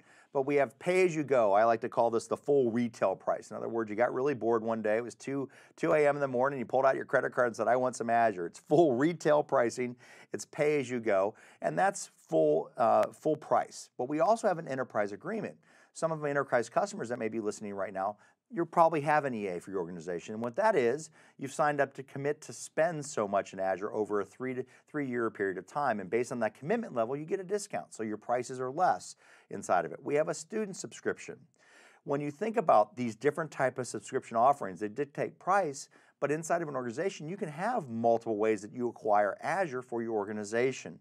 Now, most businesses will be in an enterprise agreement. Why? It's a great way that we can catalog, get a discount, and work with the environment. But we do have free services. You have the ability to test Azure for 12 months or a $200 credit that allows you to explore Azure. You can also look at these things for 12 months for popular service, 30 days for other services, and there's a bunch of other stuff that's free. Now, at the end of the trial, you will have the choice to upgrade as pay-as-you-go. Now, folks, when you look at Azure free accounts, when you sign up for the first time, it's going to ask you for a credit card information, and really that's to prove that you're a human, that you belong. It's not going to charge your card unless you explicitly say, I want to move from a trial to pay-as-you-go pricing, and then that's when your card will start being billed. Now, also a special note, the subscription that I use for a lot of the demonstrations and as I teach and learn is I use my Visual Studio subscription. So if you are a developer and you have a former MSDN and Visual Studio subscription, you actually have monthly benefits. So I have a Visual Studio Ultimate subscription. I get $150 every month to work inside of Azure. So there's lots of ways to get and use in Azure, but understand my subscription is all by itself. It cannot be combined with other subscriptions designed specifically for dev and test purposes. In my case, I happen to use it to teach. So what I want to do is I want to hop in the portal and show you where the free services are. So let me go ahead and switch into the portal. And in my portal, I'm just going to do a quick search for free services. And I type in free and just go ahead and open it up. And it tells me how to get the 12-month with free Azure account. It tells me what I get for 12 months for free. But as I scroll down, I want to point out something here that's really nice. Always free services. Folks, now I tell you that most of your businesses, you're not going to run in the always free services category, but I like to show this because you might work for nonprofits or small community environments where they need just a little bit of computing power or a little bit of horsepower. You might be able to do that for free inside of Azure. So research these, especially if you're involved in some of those committees outside of work. I'm telling you what, folks, it's a really good way to work in Azure. And if you don't, guess what? this is a good way to kind of kick the tires. See what's there. You have all kinds of technologies you can kind of explore and research and leverage inside of Azure. So you definitely want to take a look at those free services. Not a lot of folks know that they're there, but they've always been there. They've always been there for us to use and leverage. We have our free services. So let's go ahead and switch back. Just wanted to show that to you real quick. And inside of Azure, we took a look at our free services, but now let's talk about how to plan and manage costs. And I know I hear the yawns, but folks, you have to understand how you're billed. And first off, how is pricing and purchasing determined? Well, under the covers, we have this little concept called a usage meter. Now, if you're thinking like, hey, is that like my meter, my electric meter, or my water meter? Yeah, exactly it is. Whenever you start to work with Azure resources, the meter starts to spin. Well, how fast does it spin? What's my price? Well, it depends. It depends on what type of customer are you. Are you an enterprise customer and have an EA with the discounted rate, which means it changed how that usage meter spins? Or are you a cloud solution provider, a CSP? This is generally for our mid-sized to smaller organizations where they hire a partner come in to build those solutions in Azure on their behalf, and sometimes those partners will have discounts, so that can control the price. Then we also have the Web Direct or the pay-as-you-go. That's basically the full retail price of Azure. So it depends on how you acquire your subscription is going to control your price. But we also have other factors that come into play. What type of resource? Every resource inside of Azure has different price points. And also we have different types of services that are basic services, that are premium services, that are standard service. Those all dictate that. And then we also have the ever popular location, location, location. What region you put that stuff in matters as well. There's lots of factors that come into that pricing and purchasing. And when we look at Azure, you have to understand this. When you start standing resources up, how do we calculate that? So knowing where your stuff is, knowing how you acquired that is going to determine what your bill is going to be. Now we also have charges for zones, and we have different billing zones. Now really, the main reason we have these zones are for bandwidth purposes. We've talked about in some of the modules, modules 2 specifically, we talked about egress traffic charges. When we have charges that go outside, when we have outbound data transfer, it's all dictated by the different zones that we have. And these billing zones control that environment based on that pricing for outbound data transfers. And really, you'll see this in the calculator when you're working with these. And generally speaking, the zones are kind of a higher level abstract for billing, higher than the geographies that we have inside of Azure. How do you estimate costs? Remember, we talked one of the benefits of cloud, and one of the terms we did in Module 1, predictive cost. Well, how do I predict my cost? We actually have a pricing calculator that will allow you to come in and see what those price resources. I'm going to show this to you in just a moment so I can show you how it works and how the different pivots and switches and how we can control costs and see what's there. And I'm going to show you how to save a lot of money on a virtual machine without having to change what you actually get. So let's take a look at that calculator right now. So let me switch into the calculator. And in my pricing calculator, and let me clear out my calculator because I've done this a few times. We have the ability to come in here and do any of the services that we want. We have compute, we can look at networking, we can look at storage. Pretty much every service inside of Azure has the ability to have a calculator for it. So I'm just going to go up to the feature because I want to use virtual machines because they do such a good example what's here. Now folks, if you're going to build something in Azure, I'm willing to bet somebody's going to ask you, how much is this going to cost me? Well, you're going to have to know how to use the calculator. So here I am in the calculator. I'm just going to go into virtual machines, and it's going to add it to my calculator here. And notice that, and I'm going to kind of keep this, pay attention to this little number. Right now we're at $150.62 a month for this virtual machine, which is a D2 V3 virtual machine. It's currently running Windows. Now bear in mind, the cost of this virtual machine has not only what operating system you have, but also what type of virtual machine we have. So this is Windows. What if I want to run Linux, which doesn't have a licensing cost? Notice what happens to the price. Now it's down to $85. Same virtual machine, but now we don't have to pay that licensing. So when you work with these environments, when you have this, you're buying the license for that. Linux and Ubuntu and CentOS, they don't have licenses, but we have the ability to work with that. But also location matters. Notice I'm in West US. Well, let's go to the newer version of West. Let's go to West 2. And notice what happens. That price goes down to $137. Why? West 2 is a newer data center. It's more efficient. Remember, economies of scale, we pass those savings on to you as our customers, even in the US. I don't know. Garrett, pick a region for me. Let's go East US. East US. East US is 137. East 2, also 137. Let's go Japan East. Let's go to the Far East. 161 for that same VM. Let's go to India. 173. So different locations in different regions. So folks, as you're moving this environment around, understand that the location matters, the location of where we put the resources. And why might you choose one region or another? Well, global reach and latency are going to factor in. Put your regions close to the resources you're going to consume. But if you really don't care, pick the one that's going to save you some money inside of it. So I'll go back to West. So we're back to our 152. Now, remember, this is for the Windows system. What if I want to have some SQL with it? Now, understand what I'm getting ready to do, because you're going to see the number jump quite significantly, because we think you want to buy SQL Enterprise. When I choose SQL here, it's not that I'm going to run SQL on top of this. This means I'm buying a Windows server with a brand new Windows license and a brand new SQL license that I have. And this means I'm going to pay for not only the virtual machine, but also the SQL license. And in this case, it defaults to Enterprise. So I went from 152 to 1,200, a little over $1,200. That's a pretty significant jump. Well, I don't want to use Enterprise. Maybe I go down to Web, and that price goes into it. What do you buy in a brand new license? Now, folks, a lot of your organizations have bought SQL under what is called software assurance, or SA. If you've bought SQL for your organization with SA, you have what is called license mobility. What does that mean? You can bring that license with you inside of Azure. Now, you can't build it by adding SQL, putting SQL in the image that you pull from the marketplace. You'll build a Windows server, install SQL separately, and apply your license to that, and you won't have to pay that cost inside of here. So I'm going to turn off SQL here. We have the different type of tier. I have standard, and I have one called low priority. And low priority machines are basically our way of saying, okay, you know what, I'd like to have 5 servers always, but I'd like to have 10 just to have. Well, you can buy 5 additional low priority servers, but if Azure needs that capacity for whatever reason, we're going to take those servers away from you. But to do that, we give you a price discount on those machines. So normally what we'll see is we'll see 5 folks, hey, I have 5 servers running the full price, don't ever touch them, and then I have 5 running low priority, which are called spot instances that Azure can take back if it needs capacity. And because you do that, you get a discounted rate. And choose standard. By the way, basic here are the real minimal servers. There are A-level servers, and we're talking like, a quarter of a gig of RAM, real small single-purpose machines. I'm just going to leave it on standard. Now, the type of machine matters here. So I'm West US, Windows, still 152. I'm a D2 V3, and let me just hop down to a D4, which is the one right below it. That's $300 a month. Let's hop down to D16 or D32 here, $2,000. What are you difference here? How many CPUs? How much gig of RAM? What type of hardware are you looking at? Now, folks, you're looking at that number. I know what you're thinking. Wait a second.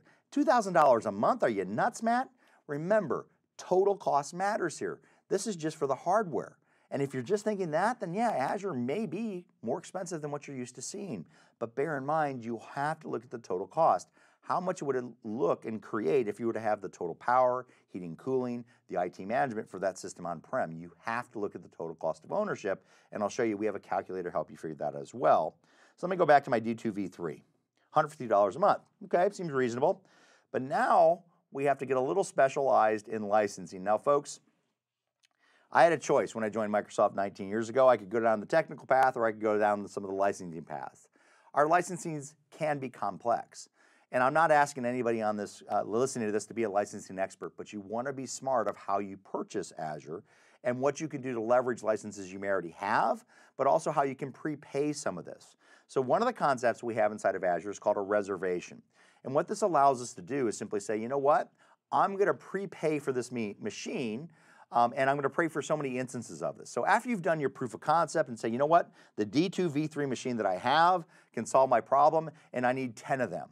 Well, in Azure, you can say, you know what, I'm going to buy 10 of them as a reserve instance, and I'm going to prepay for them for 3 years. And if you choose to prepay for that VM, we'll charge you. By the way, this can be in installments, so you don't have to pay it in one big lump sum, and that's actually relatively new. But we have the ability to say, hey, you know what, I'm going to use these 10 VMs at a D2 V3. Now, the reservation is a subscription property, so we apply this to our subscription, and whenever we spin up a D2 V3 machine, Azure automatically applies a discount. In other words, your folks don't have, oh, okay, I got to make a reserve instance. No, you apply it to the subscription level, then that reservation property seeps through the entire subscription for you automatically. And since you've only prepaid for 10, well, what happens when I get to the 11th virtual machine? It'll go back to that $150 a month. Now, bear in mind, same VM, I'm just prepaying because I know I'm going to use it. Now I'm down to $104 a month for that same VM. Hey, Matt, I've got a question for you. So we talk about reservations, and they sound like they're a great way for us to potentially be saving money. Now, let's say I prepay for a 3-year reservation. That's what you've got selected there. Yep. And I decide I've got this 3 years and I want to prepay for this. But then a year and a half in, I realize that I need to upgrade because I need more powerful virtual machines. Am I locked in for the full 3 years, or is there something I can do there? You absolutely aren't locked into the full 3 years. When you want to upgrade, you can take what you've purchased and apply it to that upgraded price. So we'll give you the new price. It's going to allow you to move that forward. Now, likewise, let's say, hey, you know what? I don't want to prepay and I want to get out of it. There is a bit of a fee to get out of the agreement, but it's not as bad as you have. And there's a really good document, matter of fact, on the calculator that talks about the penalties if you have to move out. But I'll tell you what, when folks have had to do this, it's a very minimal charge. But we do charge you a little bit. But it's not like, okay, it's a $10 million penalty because no, it's not how it works. And especially when you want to upgrade those machines, you can do so as well. And you basically take what you've purchased and apply that as a credit essentially inside the environment. But reserve instances, really great way to save money. And folks, you're thinking, oh, Matt is droning on about reserve instances.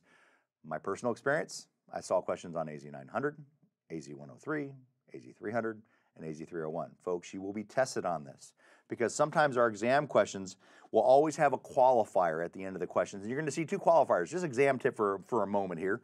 Indulge me, folks. I hope you don't mind. Take a break from pricing for a moment.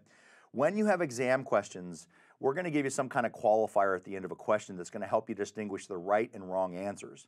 And 2 of the most common qualifiers you'll most likely see on your exams, at least what I've seen on mine, you're going to give you a scenario, it's going to give you a solution, and it's going to say, choose the option that is the least administrative effort. In other words, which one is the easiest to do?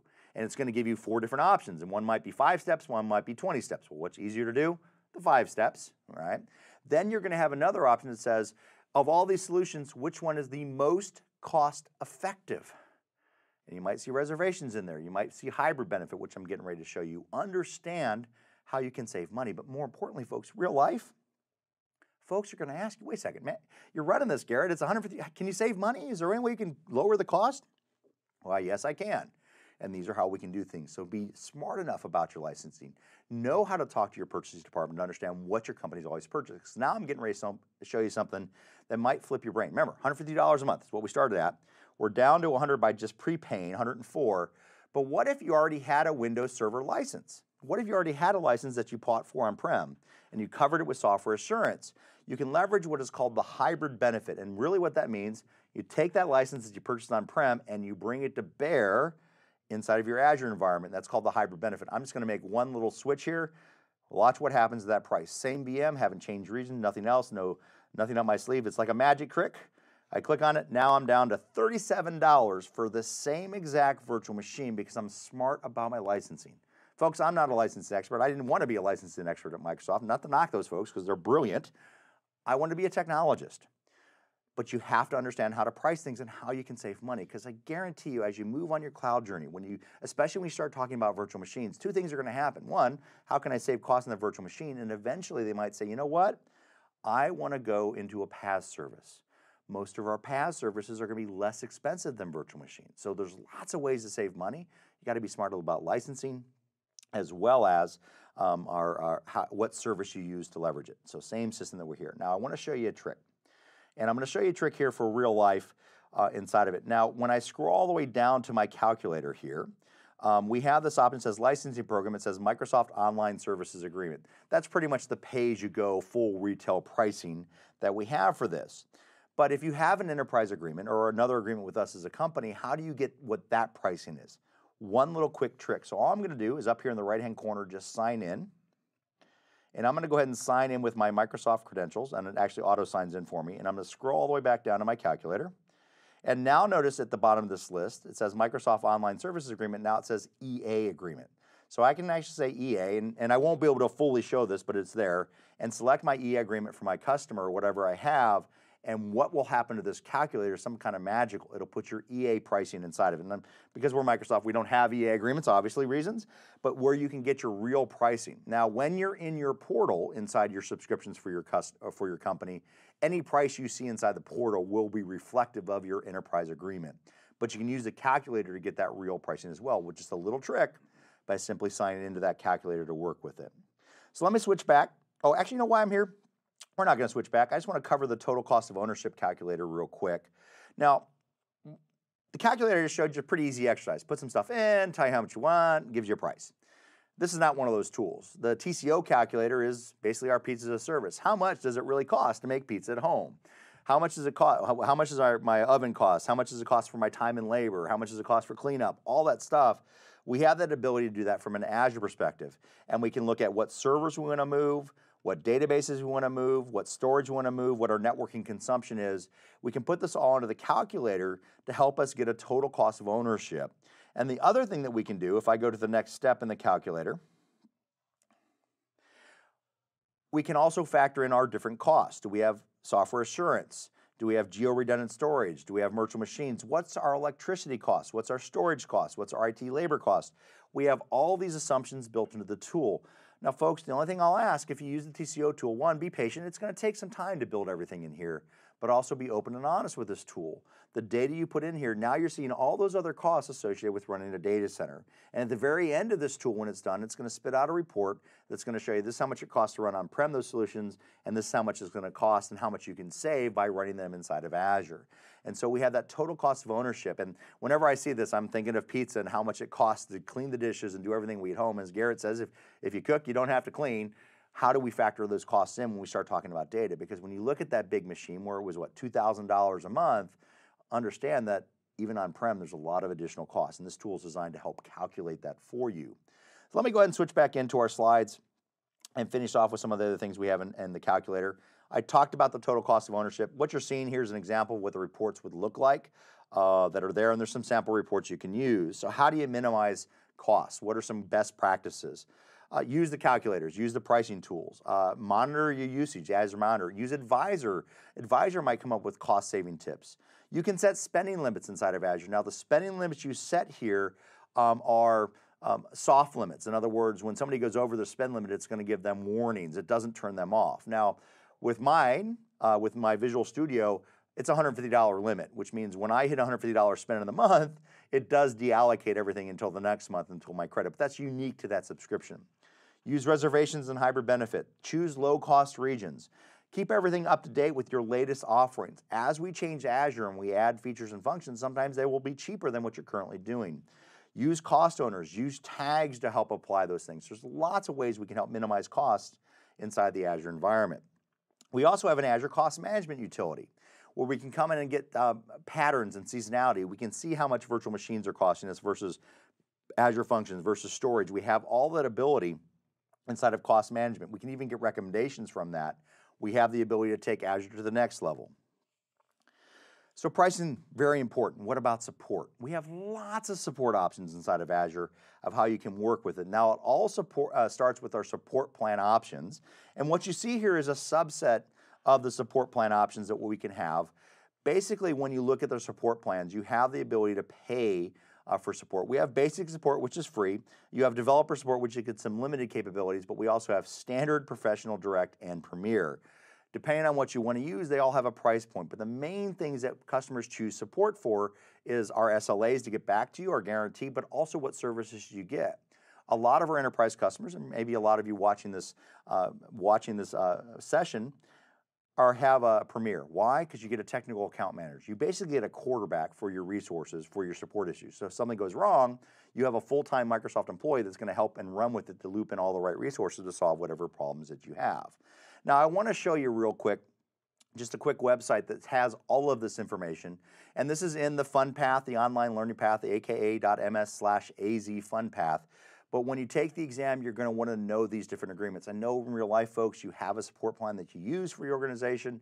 For the exam, you're going to be tested across the broad set of this. And so there's actually a website you can go to that has all of our support plans for you to use and leverage. And if you take a look at the website, you can see a lot of nuances between what the technical support is, what the response rates are, what the different severity is. We have all this up on the websites. If you go to azure.microsoft.com/support plans, you will find that, and you have the different costs that are here.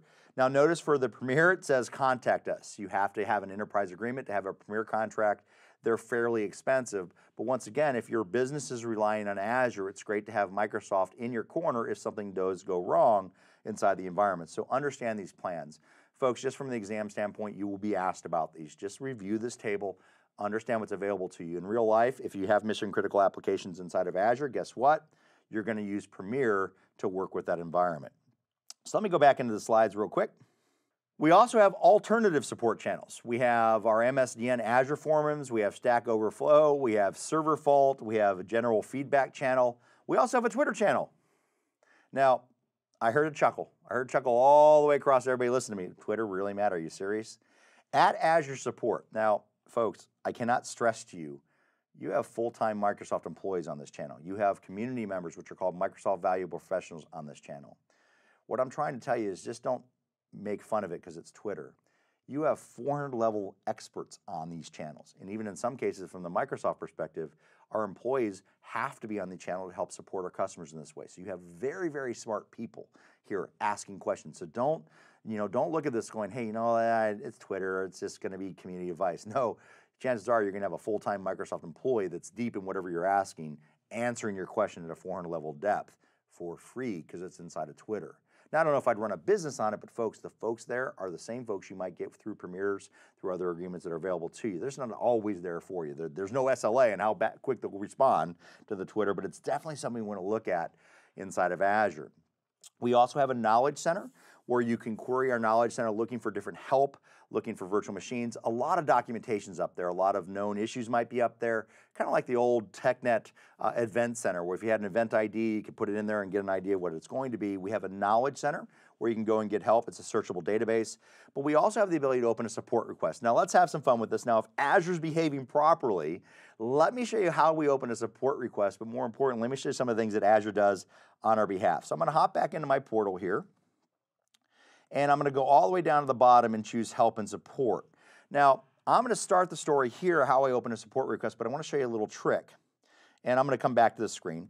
If I go into my virtual machines, and I go into one of my virtual machines, like FunVM2, and I scroll all the way down, I also have a new support request. The great thing about this, when I go here, it automatically fills in the context where I'm at. So it says, hey, you're running a virtual machine, running Windows. It's called FunVM2. It's already started to fill in the help and request tool for me. So I don't have to do it. By the way, pretty much everywhere inside of Azure, that new support request is available to you, so you can save some time if you know you're having problems with a specific resource. Now, I want to take you kind of the long way so I can show you what this looks like from the get-go. So I'm going to go and scroll back down and go back into Help and Support. And they give us our community. There's our Twitter channel. We can access it right from the portal. I'm going to simply say New Support Request. It's going to say, what's your issue? Is it technical, billing, what's going on? We'll say this is technical. It's going to ask what subscription I'm going to have. It's also going to select a service. I'm having a problem with a virtual machine running Windows. It's going to say what resource. I'm having trouble with the RBAC test VM. In words, won't connect. What's my problem type? Cannot connect to my VM. What's my sub-problem type? My configuration is impacted. We'll say put that one in there. And notice what comes up. Hey, it's stopped and it's deallocating that machine. It's actually looking at this going, hey, something's on with this machine. The virtual machine is stopped and deallocated. In other words, turn it on. So when we go through the support and request, Azure has some technology behind it that's going to say, you know what? There's something wrong. And in this case, I knew the machine was turned off, and this tool told me. So what ran across my subscription, it even gives me some recommended best steps to how to actually move forward inside of there. So I have the ability to troubleshoot this. I chose this machine purposely because it is turned off. It's going to get those high-level basics. But this may not be enough for you. If I go next to details, this is where it comes in. You see my subscription. Hey, look, hey, why don't you call somebody and pay for a plan? If you have a Premier agreement and you have a technical account manager, what will happen from here is it'll actually open up the rest of the support request details. You'll fill in some information, and the technical account manager will get that request and then run for it. Most likely, you're going to get a phone call, depending on the severity, usually within a few minutes, I think guaranteed within an hour, you'll hear from somebody at Microsoft, and you'll start quarterbacking and solving whatever that problem is. So knowing how to open a support and request is very important to our Azure environment. It's very important for you as a customer to help. How do you get help? If something breaks, how do you work inside of it? How do you actually deal with those issues? And if you don't have a Premier agreement, you have ways to get plans, pay for support instance, so you can help get resolution to whatever problem. And I hope you don't have any problems, but if you do, there's a lot of help here, a lot of free help. And if you have to go pay for somebody, it's fairly reasonable when we take a look at the support issues that you might have to pay for. So let me go ahead and switch back in. And let's finish up some of the other topics inside of this module that are here. And let's talk about service level agreements. Every Azure service inside of your subscriptions have service level agreements. Now, with the exception of virtual machines where you have to configure them in certain ways or use availability sets or availability zones, you have service level agreements. And all this basically means is, you know what? We define how much guaranteed uptime you have for a product, and if we as a company don't meet that requirement, we're going to pay you back a credit. They're financially backed service level agreements, but it talks about how we define how things are going to be performant for you. So when you have outages, how do we give you credits to say that? And trust me, here at Microsoft, we hate outages just as much as you do, and we work really hard to resolve them. And how do we work with that, or how do we help meet those requirements? So first off, understand what we mean by service level agreements. It's measured in uptime, and every Microsoft product has anywhere between 3 nines to 4 nines on the average of uptime. What does that mean? Well, if you're 3 nines, that means downtime per month is 43 minutes. Downtime for an entire year at worst would be 8 hours. If we don't adhere to that, you get credits based on that service. We guarantee that monthly request, and you might have some of your monthly fees waived, you might get accredited, it all depends on what that outage looks like. Now, some resources inside of Azure, guess what? We have different service level agreements on how you configure it. So Cosmos database, for example, if you configure it in a certain read-only perspective, you can get up to 5 nines. And that's for our services. Now, we talked about storage. Storage has its own SLA, and just kind of a fun note, locally redundant storage, LRS, 9 nines by default, and GRS, the last time I checked, 16 nines of availability. So we have different availability levels in our different areas of Azure. Now the challenge becomes is when you start working with multiple Azure services that have different SLAs. So as the writing of this slide, we had an SLA for the app services, which is 3.5 nines, and Azure SQL Database had 4 nines. How do you calculate what the actual service level agreement is? You calculate it by multiplying the two percentages together, and you come up with what's called a composite SLA. It is always going to be lower than the lowest composite, and the reason being is we have to factor in multiple points of failure here. We could have a failure at the web app, which impacts the SLA for SQL, and vice versa. So we have to be able to calculate it. And that would be what we'd have to adhere to as Microsoft for the SLA for that solution. Now, why do I show you this? Because you have to understand how to calculate it. You have to understand how it works with it. If you get a question like this on any of your exams, and just a general broad statement, if you get a question on any of your exams that requires you to do math, you do not have to do it in your brain. You'll be provided the Microsoft calculator to solve that problem. If you get this question on your exam, you simply multiply the two percentages together, and it'll give you the resulting percentage. And they just show you on the slide here, take it down to the decimal points, and it'll tell you what that actual percentage is. But understand we have those composite SLAs to help factor in the multiple points of failure. Application SLAs, when you start building those requirements, designed for resilience availability, you determine the SLA based on what those application needs are going to be. Look at the metrics behind that application. How long does it take to recover, or how long do we tolerate failures? If you have recovery inside of that, what's our RPO, recovery point objective? What's our RTO, recovery time objective? How long do we bring these things back? So when we start looking at your applications, you have to look at a lot of factors. Like, for example, we had the app services in the SQL database. Well, is there a way we can choose another service that has an higher SLA than app services to do the same thing? These are questions you ask when you start architecting solutions inside of Azure, and then you build to those availability requirements. And when you look at things like virtual machines, by simply putting things in availability zone, you get 4 nines guaranteed SLA for those virtual machines that are in that availability zone. So we have all kinds of ways to do that. One of the last topics we're going to get into is service lifecycle management. When we take a look at all our products inside of our service lifecycle, we have 3 big stages. And along those stages, we have different costs and different SLA and support will come to bear. We have private preview. Private preview, very simply much, product is being reviewed by the product group. Generally, it's an invite only. We're looking for a very specific type of customer doing a very specific type of scenario with whatever feature. Now, if that feature survives through private preview, it goes to public preview, where customers then can open and test it. Remember, and we talked about this, I believe, in Module 2, when you're in preview products, do not put production stuff, do not put production stuff, do not put production stuff in preview. Friends don't let friends put stuff in production in preview. Hey, Matt? Yes? Should I put my production workload in preview? No. Oh, okay. All right. You can, by the way, and this is the challenge. We can put production stuff in here. Don't do it. Why? Because there's no guarantee the product will make it out of preview. Now, with that said, we have a lot of faith in our product group. When things hit public preview, they're normally going to make general availability. How long that takes depends on the product. Generally, it's within 6 months to a year. When it hits public preview, it's going to become generally availability. That's when you can put things in production. You use general availability. That's when it gets a cost, that's when it gets an official SLA, and it gets official support, but not until it becomes GA along that life cycle. All right. So you also have the ability, we change our portal often, and this is a challenge for Garrett and his team and for myself, is that we do live demonstrations. And so I never know what the portal is going to look like, but I can look at a preview of the portal. Everybody, customers, you have the ability, if you go to preview.portal.azure.com, guess what? You can get a preview portal experience. Now, it's a little flaky every now and again. You might have some refreshes where you have to work with it, but we're trying to navigate and give you the best experience. You have an ability to get feedback in a forum. You also have to report a bug. Say, hey, look, we're having an issue with this particular portal. We can give feedback back to the product group to design a better portal experience for you. And I will tell you, folks, I have seen so many wonderful changes from the initial Azure portal to where we're at today.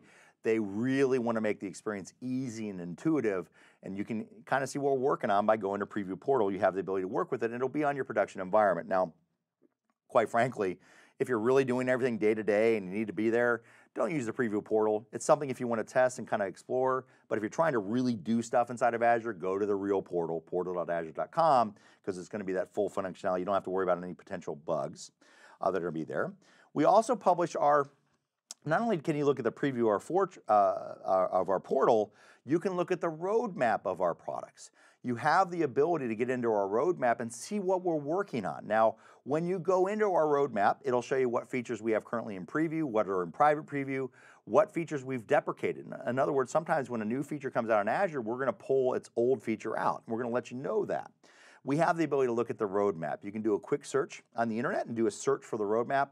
You can look at all the data that's there. Now, the one thing I will prepare you for when you go to the roadmap, don't expect dates. We very rarely will tell you what the dates are for the resources. We're going to tell you, hey, here's the new feature we're working on.